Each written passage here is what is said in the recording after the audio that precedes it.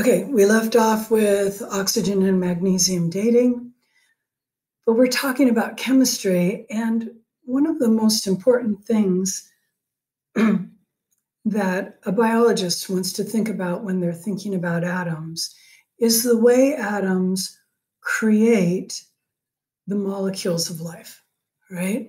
And in order to understand that, we need to understand the way the number of protons dictates the number of electrons, and the number of electrons dictates the way an element behaves. So let's look at these four elements in front of us: hydrogen, carbon, nitrogen, oxygen. We are going to be discussing the arrangement of their electrons in what are called orbitals. So electrons do not just zip around the outside kind of randomly, but the electrons that every atom has are organized into very specific regions that are called electron shells. Now, for biology, we really are only thinking about very small molecules. So biologists, when we're thinking about chemistry, we just think about those first three electron shells. So don't generalize what I'm saying about all of the elements. It's just these ones that we're talking about. Okay, so if an element, an atom, has an atomic number of 1, how many protons does it have? 1. If it's got 1 proton, it has 1 positive charge. In order to have no net charge, it needs to have 1 electron, because +1, -1 cancel each other out.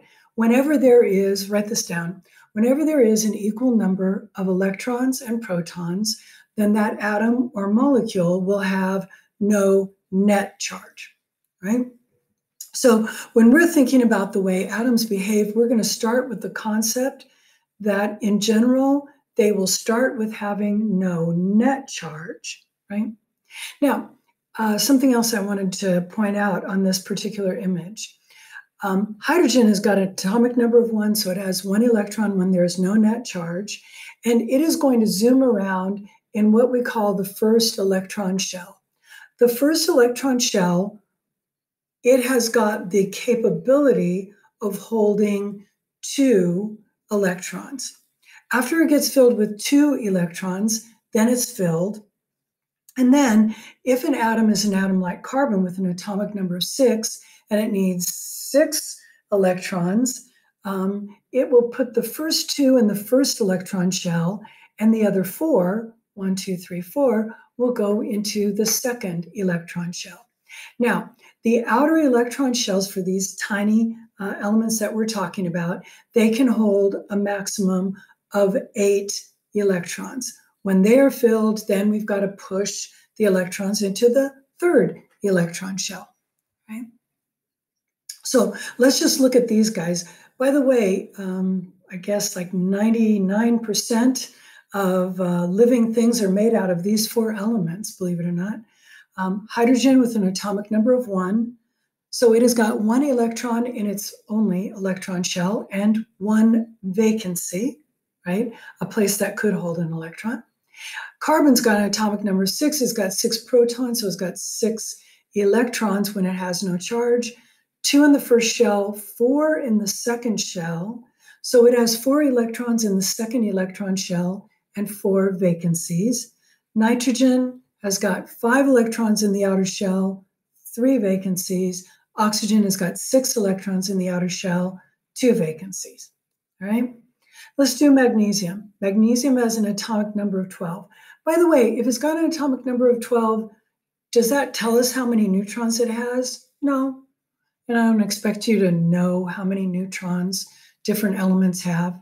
I do expect you to be able to say, oh, magnesium, if I tell you it's got an atomic number of 12, and I tell you it's got 12 neutrons, you should be able to tell me its atomic mass, which would be 24, right? All right, one of the things you need to do on exam 1 is tell me how many electrons are in the outer electron shell of this particular element, all right? If I tell you it's got an atomic number of 12 and it has no net charge, Then it's got 12 protons, so it has 12 electrons. So we're going to, for the first two in the first electron shell, now it is full. So we're going to put the next ones in the second electron shell. So we've got 3, 4, 5, 6, 7, 8, 9, 10. Now that electron shell is full. So, but we still have got 2 more electrons to put. So a third electron shell, 1, 2. Now we're good. So how many electrons are in the outer electron shell of this particular atom? 2. How many vacancies are in its outer shell? 6. Okay? So go ahead, practice for yourself, practice helium, neon, whatever. Right? And remember that the atomic number and the mass number are 2 different numbers. You need to be able to calculate them. You don't need to memorize them off the periodic table. So what's the atomic number of this element? It's got 13 protons, so its atomic number is 13. What is its mass number? 13 plus 12, 25. You should be able to do that. Now, let's look at this. This is also an element with an atomic number of 13. So whatever that element is, and I don't know it, aluminum? Anyway, whatever it is, I don't know it off the top of my head. You don't need to either. But you do need to know that this atom and this atom, they are the same element, right? 13 protons, they are the same element. But they're not the same atom, because this one does not have an atomic number of 25. This one's got an atomic number of 27. That means that this is an isotope of that other atom. So isotopes, isotope is the word used to describe atoms of the same element that have different number of neutrons. Therefore, they've got different mass numbers. Okay? Isotopes are atoms with the same atomic number but different mass numbers.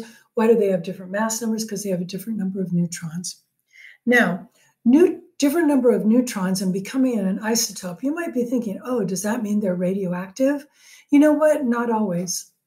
It's true that radioactive substances very typically are isotopes, at least for the small ones, but you can be an isotope and not be radioactive. Also, it is our convention that the version of the element, the most typical mass number of the element, we kind of refer to that as the element, and we refer to something that's slightly different as the isotope, but that's just kind of by convention. For example, on planet Earth, carbon-12 is like almost all of the carbon is carbon-12. And so we have a tendency to refer to carbon-13 as the isotope. Okay? Let's talk a little bit about a hydrogen ion. What is a hydrogen ion? Oh, did we talk about ions? Well, let's talk about ions. Whenever an atom or a molecule has got the same number of electrons as it has protons, then that atom or molecule has no net charge. Okay? If something has no net charge, it's because it's got the same number of electrons and protons. Okay? However, if it has an extra electron, one more than it has protons, or if it's missing an electron, then it does have a net charge. Okay? If something has a net charge, it will become an ion, right? Ions that are positively charged get called cations. Ions that are negatively charged get called anions. For this particular class, I don't need you to know that. I do need you to know that something is an ion. Okay, so this is a hydrogen atom. What is a hydrogen ion? A hydrogen ion would be if this atom either picked up an electron, so it had an extra one, or it lost an electron.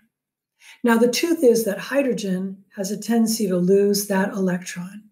And when hydrogen loses an electron, it becomes a hydrogen ion. Hydrogen has an atomic number of 1, and so it has 1 proton. It'll have 1 electron when it has no charge. But when it loses its electron, then what is it? It's just a proton, right? A hydrogen ion is just a proton. Now, the reason that I am bothering to tell you this is because it confused me for the longest time. You are going to be reading in your textbook that something is H plus, or something is a proton, or something is a hydrogen ion. And all three of these, same things, okay? A hydrogen ion, a proton, and H plus, all the same things, right? Because when a hydrogen atom loses its electron, it becomes H plus. H, because it's a hydrogen, plus, because now it has a charge of +1. And what is a hydrogen? It's a hydrogen atom would be a proton with an electron. Hydrogen ion is just a naked proton. And this is how we spell it out. We call it hydrogen ion. That's on exam 1. Do not get it wrong. And the reason I'm telling you about hydrogen ions is so that we can talk about acids and bases and the pH scale. Right? Acids, bases, and the pH scale, I want to take a little bit of time to talk about it. Okay, we'll start it now. Okay. Let's talk about acids and bases. Now, I'm a biologist, and like most biologists, I am very sloppy when I discuss chemistry. Bad habit, okay? Biologists have a tendency to describe a solution with an acid pH as being an acid, but it's not, okay? Acids technically are chemical compounds that when you put them particularly into water, they will release a hydrogen ion. What's a hydrogen ion? It's a hydrogen atom that's lost its electron. It is a proton, okay? So acids are molecules, chemical compounds, that when you put them into solution, and biologists were thinking about water, they will release hydrogen ions. Hydrochloric acid is a good example of that, right? HCl, hydrochloric acid, when you put it in water, it pops apart and it will pop apart into a hydrogen ion and a chloride ion.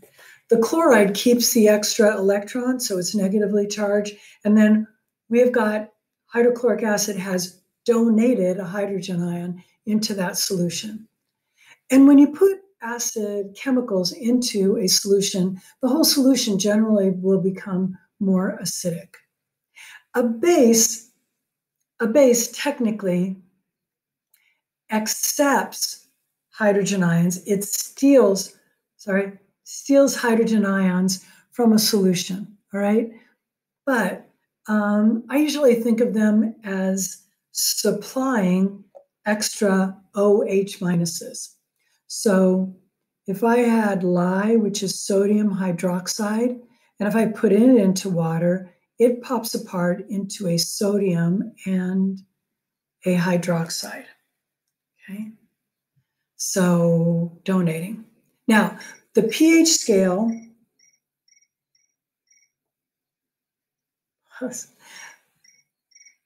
cancel, stop. The pH scale goes from 0 to 14, and we will start there at the beginning of our next lecture.